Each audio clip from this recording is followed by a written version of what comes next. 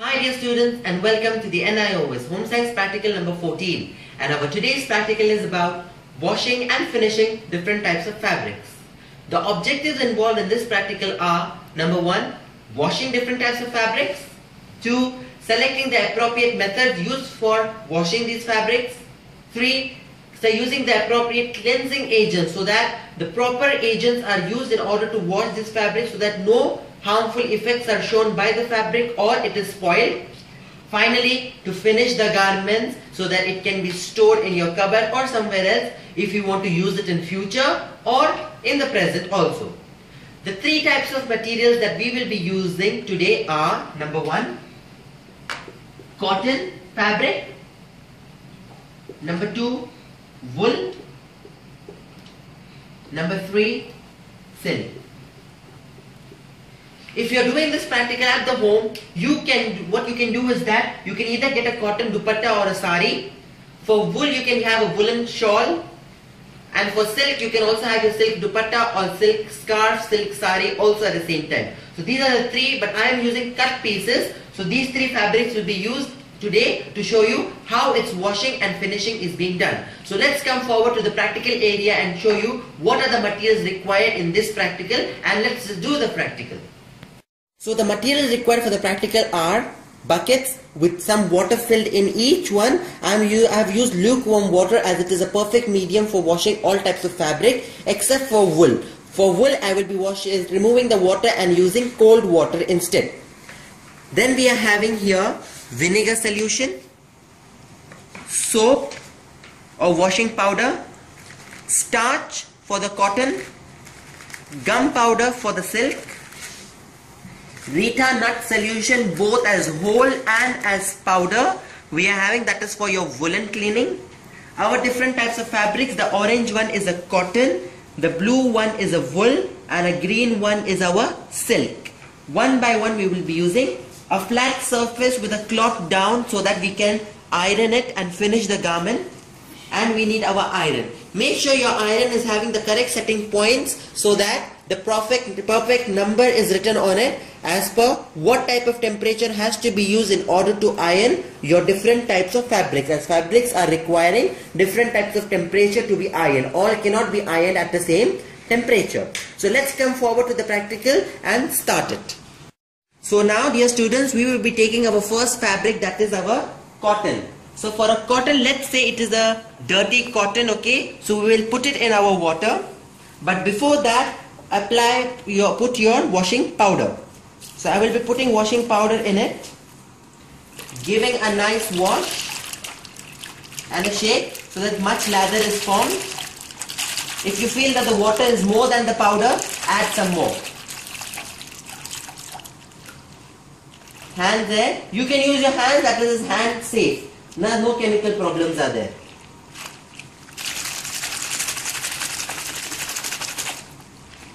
The lather is formed, and now into it we will add our cotton cloth. And don't forget, you need to soak it. But in our video we are not having that much time to soak, so I will just show you the practical what has to be done, so that you people can learn from it, and similarly the same method has to be done during your examination time. Let's say that our cotton has been soaked completely inside the water, soap water, and now if there are any dirt or anything on the cotton fabric, what you need to do is give a rubbing method. Rubbing the cotton would not disturb the yarns inside or its position, it will still remain intact in its place. So this type of rubbing needs to be done if you are having any type of stain or any dirt or very thick dirt, okay? And depends upon the quality of the dirt. If the dirt is very thick, you must soak it for a much longer time, most probably about 30 to 40 minutes. Or some people also keep it for overnight. Give this rubbing method. Once it is rubbed and you feel that it's clean, or if there are different types of stain, then you can watch my previous video where we are showing you what are the different methods for removing that stain and target that particular area, and then keep your whole fabric for washing. As you can see, we have rubbed it, washed it, squeezed it. Now let's finally squeeze it out, take out all the soap as much as possible from it. Wipen your hands.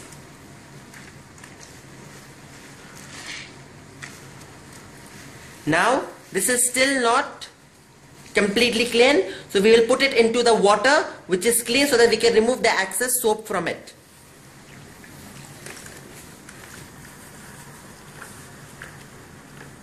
In this case, you can also leave it inside the water for about 5 to 10 minutes so that internally all the soap is out. So I would like to leave it for about 5 to 10 minutes into it so that all the soap is out. Till then, what I will do is, in my next bucket I have some water again hot, in which I'm going to add my starch powder so that the starch solution has been made to starch the cotton fabric. So what I will do is, I have water in here and I will add my starch powder.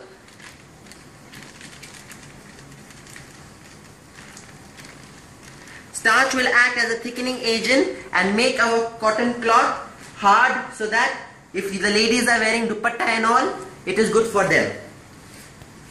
I will use the help of my spoon to dissolve the starch into the water and make sure there are no lumps inside, otherwise they can cause problems during the ironing part. Okay.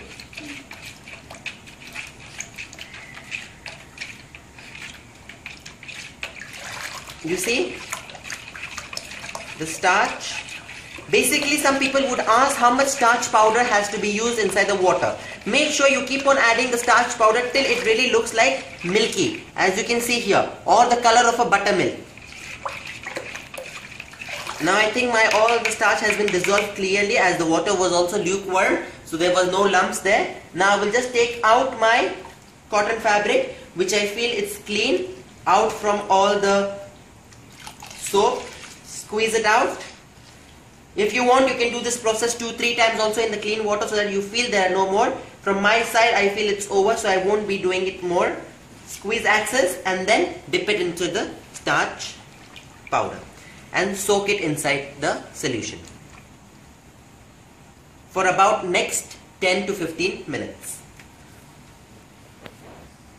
So now the 10 minutes are over and I will take out my cotton fabric out of the starch. Squeeze it and then straighten it. Make sure to straighten it because the fabric will be in its shape.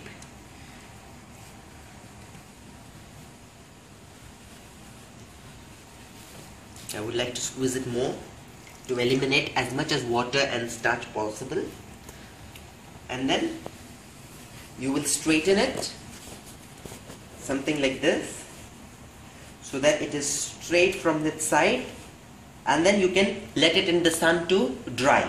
Once it is left inside the sun to dry, after that you can take it in and then start with your ironing process. So let me keep it in the sun to dry it, and then I will show you how to iron this fabric. So dear students, you can see the cotton has been dried into the sun, and now is the time to iron it. So what I will be doing is lining it straight.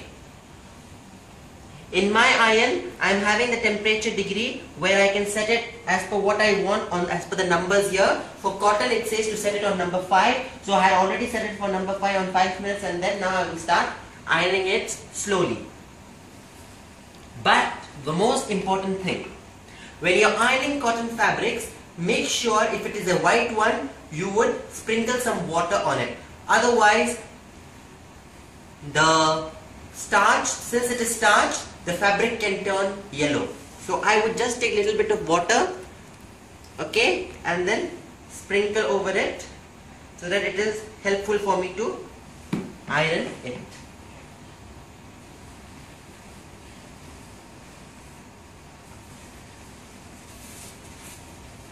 No, don't worry about these water spots, they will dry as they are just water. So you have to basically moisten the cloth, starched cloth, so that it doesn't turn yellow, especially the white fabrics.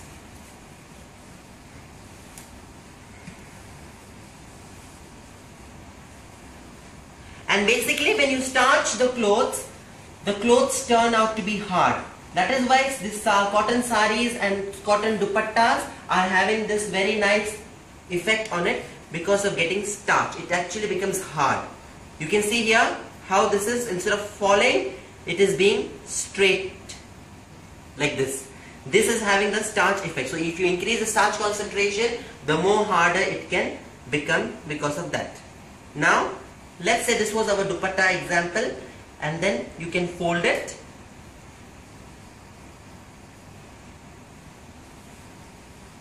and store it in your cupboard. This was the practical for your cotton fabric. Now let us come and see what we have to do with the woolen fabric.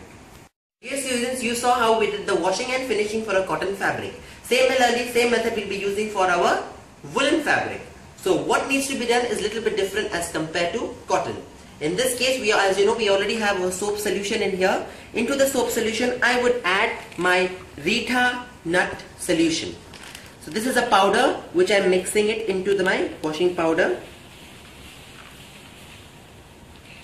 And then you can use your hand to stir because it is safe, but make sure that it doesn't go into your eyes or you don't swallow it, as it is poisonous. I'll be taking my spoon and mixing it.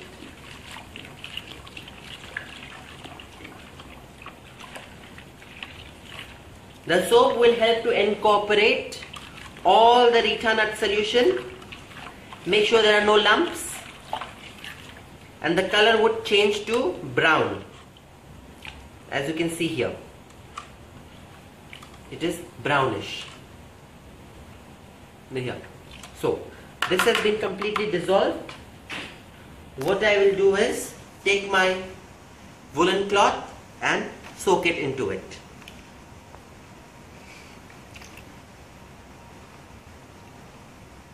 Soak it about for 5-10 minutes, that's more than enough.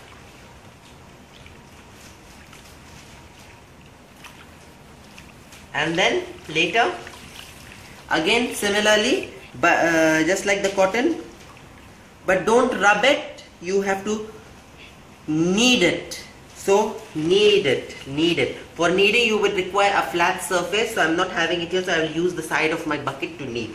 So it is going to be actually like just like how you knead your atta for your roti. That's how you knead and you wash. Knead and you wash.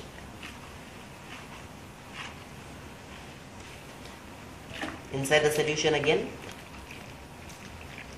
Knead. Wash. Little bit of rubbing can be used for removing any stains or dirtiness you have. And then one final dip and squeeze.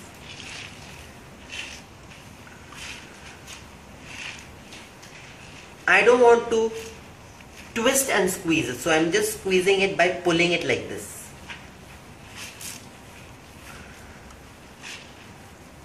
Take out all the excess soap from my hand also.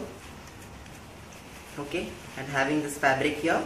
Now what I will do is wash it several times in different type, in just plain water, so that all the soap is out.